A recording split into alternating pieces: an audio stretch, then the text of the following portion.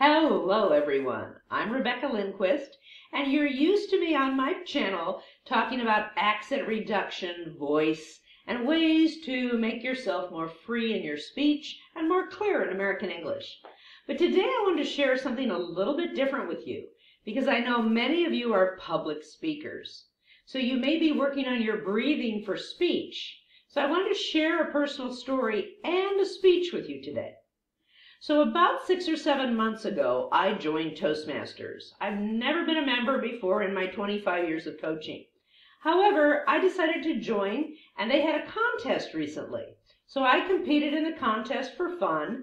I won my club in the area, but when it got to the next level, I don't remember if it's district or division, something like that.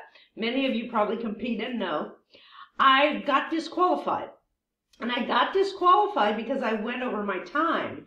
And those of you that compete in Toastmasters know there are very specific times and rules, which is great, good for them. However, what I want to share with you is how speeches affect your voice. And since I spent so much time perfecting my speech, I wanted to share it with you. I won't be timing it or giving myself a red light if I go too long, because in life, sometimes you have to go long to make your point. So I want to start by just doing the speech for you, and then I want to invite all of you to comment. You can comment anything you like. I just want you to see how what I'm teaching you transfers to speeches. That is not necessarily the messaging, although it could be, but also how you control vocal quality, how you do eye contact, anything you want to talk about. And I'm not again also saying that it's perfect. I'm just throwing it out there to show you that I also like to do public speaking from time to time. So here's the speech I did at Toastmasters. I called it the bucket list speech. And it went something like this. What's on your bucket list? Oh, you don't have a bucket list? Well, let's fix that. First you gotta have a bucket, and then you gotta have a list.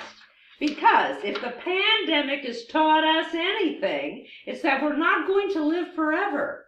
So if you want to do something, you have to do it now.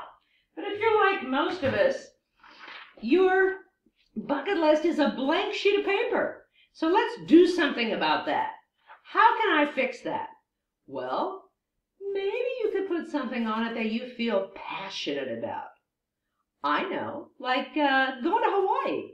Most of us get excited about going to Hawaii, but then again, that's not very specific or very actionable. How can we fix that?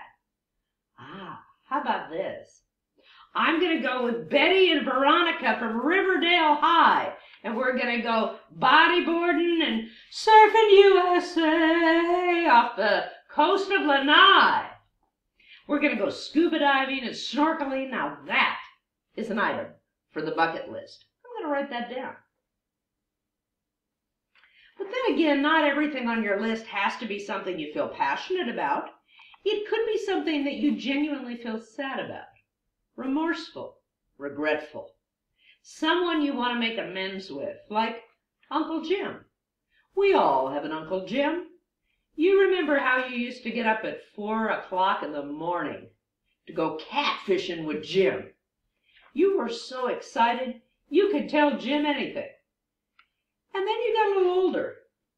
And sometimes you said things to Jim and he didn't take it the right way and he snapped at you. And then sometimes it hurt your feelings and you snapped back, and then sometimes the words flew and the fists flew. Well, you haven't seen Jim in years. So maybe you could make it up with Jim, but then again, it could be Aunt Myrna. You remember 2 Christmases ago, you invited Aunt Myrna over for dinner. The table was immaculate. The cuisine divine, the audience and the ambiance. It was jovial. And then Aunt Myrna did it. She brought up politics. Well, a deafening silence fell upon the room. No one said a word. But you knew better.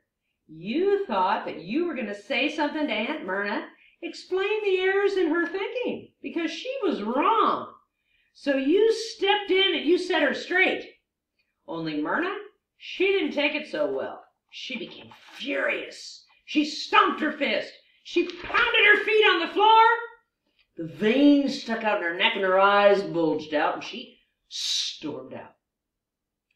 Well, at that point, you decided, give Myrna a little bit of space. Maybe she'll come back, who knows? So the next day, you went to Facebook and you thought, I'll look up some of the pictures, because Aunt Myrna always took the most amazing photos of family and friends.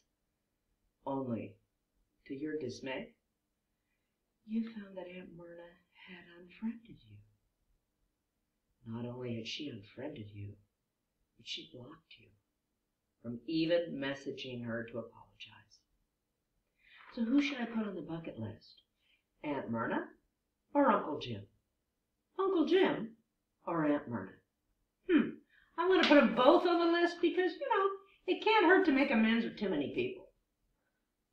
Of course, I would argue that the most important item for the bucket list is something that makes you feel fulfilled. Something that if you achieved it would be like accomplishing your mission in life. But what could that be? I know. You could write your memoir, your life story. Wouldn't that be amazing? Of course, I know what you're thinking. My life story is not that great. I don't have anything to say. No one would want to listen to me. Come on. 3 consecutive tours of duty in Iraq. You've got to tell your story.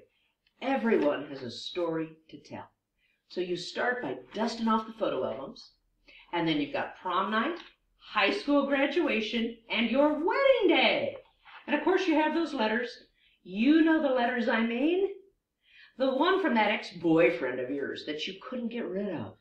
I don't mean the letter. You couldn't get rid of him. Finally, you dodged the bullet and dumped him. Of course, he went to prison, but you learned something from that. You learned that just because you love someone, it doesn't mean you can change them. Or maybe it's that rejection letter. You remember how you wanted to go to that university? You were so excited. You were going to become a powerful attorney and change the world. Only it didn't happen. Your life took a turn. Not necessarily a turn for the worse, but a turn. Of course, you changed things. You made different decisions, and you went about your life. You could also write about that. Or maybe it's that letter of congratulations. You remember that job you had that you just loved? You were offered a promotion, but you had to compete for it with lots of other people, and you got it. You got the letter to prove it. Of course, the problem with that is the job required an 80-hour work week. You didn't get to see your family, your friends. So you learned that sometimes success isn't what it's cracked up to be. It's really important to have life balance. Again, more material to write about. Of course, you have coworkers and colleagues from the past. You could get together with them and down the brewskis.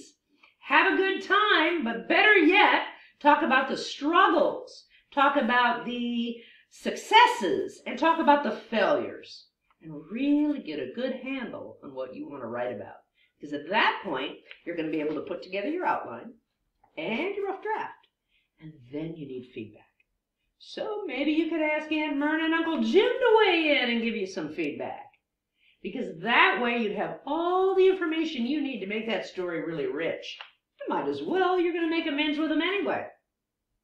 Your grandchildren are going to be so amazed when they read your story.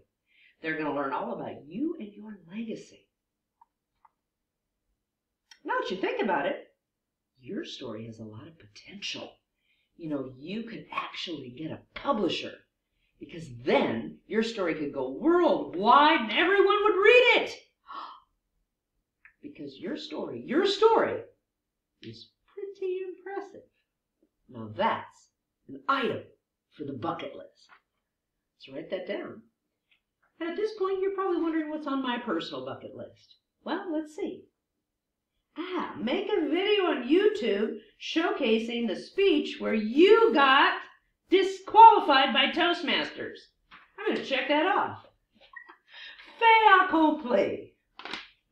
Friends and family and clients and everyone else, what's on your bucket list? So that was my speech. But I have to tell you, the part that was different is when I check it off, I say check off entering the contest.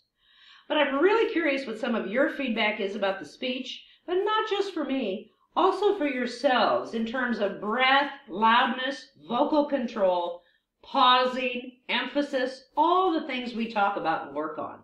I know this video was a little longer than most, but I wanted to really showcase what a public speech looks like for those of you that haven't done one. And for those of you that have, I'd love to hear your comments and feedback. Thanks for your time. See you next time.